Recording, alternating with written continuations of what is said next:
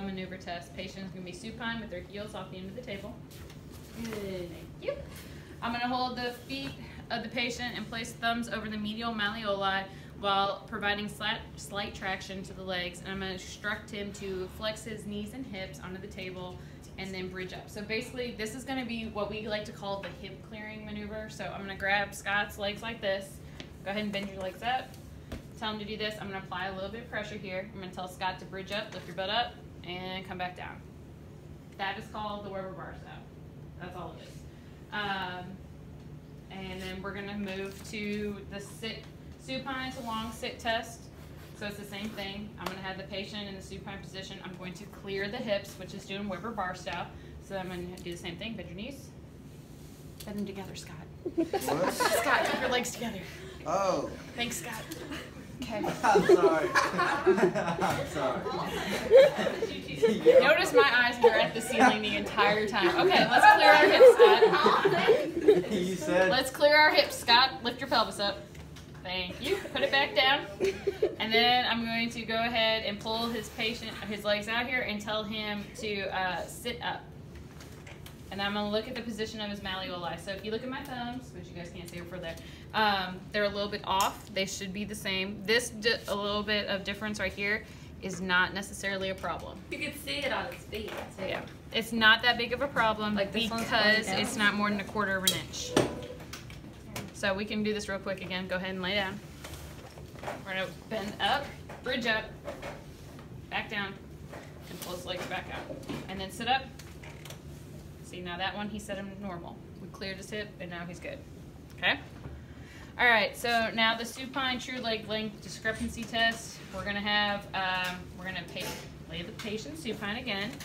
We're going to clear the hips, so go ahead and do the same thing. Knees up, bridge up, back down, and then I'm going to extend both legs. And what I'm going to measure at this point is the top of Scott's ASIS right here, and I believe it's medial malleoli. To the lateral malleoli. So I'm not going to tell you, you guys don't have to get out and take measure at this point, but I just want you to tell me you're going to measure from his ASIS to the lateral malleolus. So that's that bump on the outside of the ankle. Okay? What does it mean when you're saying like clearing the hips? Like what does that mean? That movement, it's making everything in neutral. Okay.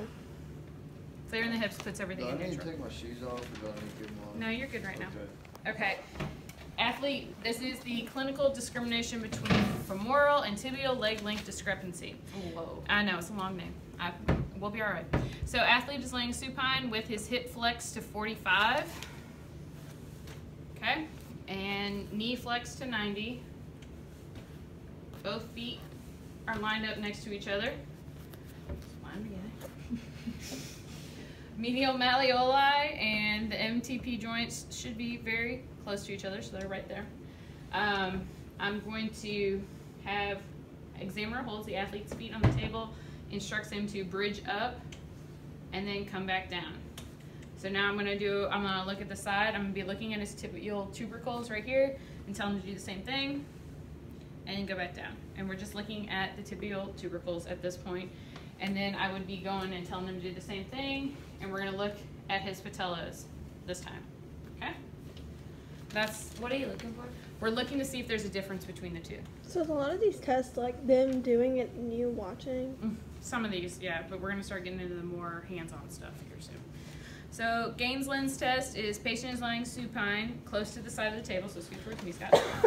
I'm gonna let this leg hang off. This table's a little short, so we'll be all right. And I'm gonna instruct the athlete to actively flex this leg and hold it to his chest. Yep, right. And then this is where he's not gonna like it, so Scott, it's okay if you cry on this one. All right. Okay. I'm gonna push down right here. If he's over a little bit farther, scoot your butt this way. There we go. All right, so you kind of want his butt cheek hanging off, and you can push down like that, and he should feel a stretch on that. Should feel kind of good. Yeah, it does feel good, but like my foot's like in the ground. Yeah, so if we were on a taller table, we're gonna push down. His foot wouldn't be touching the ground, but that's for SI joint pain. So, and it's also a really, really good stretch for the quad. Go ahead and scoot back over. All right, athlete is seated with knees over the edge of the table. I'm gonna place my forearm or something underneath his mid-thigh and the other hand to push down his anterior thigh. This is called the fulcrum test. So basically what I'm gonna do is I'm gonna lift Scott's leg, push it here, and I'm pushing down on the thigh. Yeah, it feels great on my arm too, by the way. So, that's for a possible femoral stress fracture, because if you think about it, we're just applying a whole bunch of fresh pressure right there. Hip scouring test. Go ahead and lay back down. The examiner is going to fully flex the hip and the knee. So we're gonna bring this as far up to your butt as you can. Okay? And then we're gonna apply downward pressure along the femoral shaft while we're repeatedly internally and externally rotating the hip in multiple angles of flexion. So we'll probably do one at a time, so go ahead and let that one out. So we've got his leg all the way up here. I'm gonna turn him this way. That was your knee. Turn him this way and this way. Then we're gonna go this way, and I'm still pushing down and turning him in and out, and go this way, in and out. And that's hip scouring, because you're literally shoving the femoral condyle into the hip and you're moving it from side to side. So you're scouring that hip joint. SI compression test. Examiner is going to apply, or he's got to be supine, and I'm going to apply pressure to the ASIS. Remember, ASIS are the tops of your hips. So you can do it like this. I'm just going to literally grab the top of Scott's hips and push down. Some people do it this way, but I just do it this way. I feel like that would feel good. I feel like that would pop my back. I don't know why, but I feel like it would. So you just push down. SI distraction test. I'm going to have him sideline, so face Grace.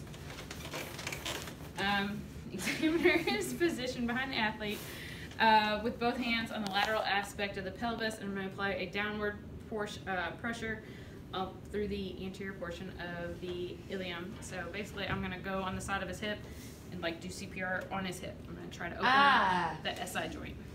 Okay? Oh, he did get Scott. Piriformis tightness. Athlete is sideline. Why'd you move, Scott? I know, I didn't tell you move. All right. The leg we're testing is going to be this one. It's going to be on top, okay? Athlete's test leg is flexed to about 60 on the hip. So we're going to go just a little bit out, and the knee is flexed. And what we're going to do with this one is we're going to push down. Ooh. And IT band tightness, piriformis pain. I was about to say, So I ought to stretch your IT band. he will feel this one if he's as tight as he says he is, which he is. 90-90 straight leg raising. Athlete is supine.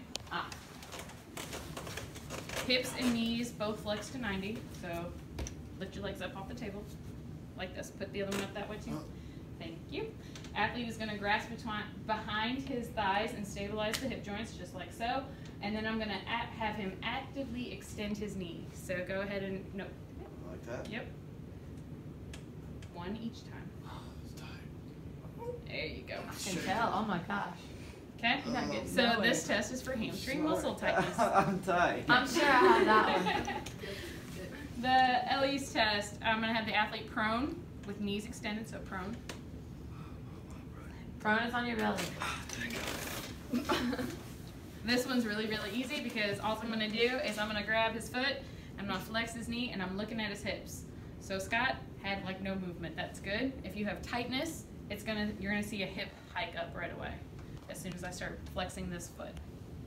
And so he's just got a little bit of movement, which is what we want. But you don't see his hip really flying up. Granted, he's got a big old jersey, so Oh. we're gonna just do your shirt right there. How many layers do you got on? It's like 90 degrees outside, Scott. Stop, it's part No, of the you're thing. fine. You're fine. Just stay with that. I just need to see the t-shirt. So now we can kind of see. There you go. See, his hip doesn't really move. You don't see a lot of movement in the hips.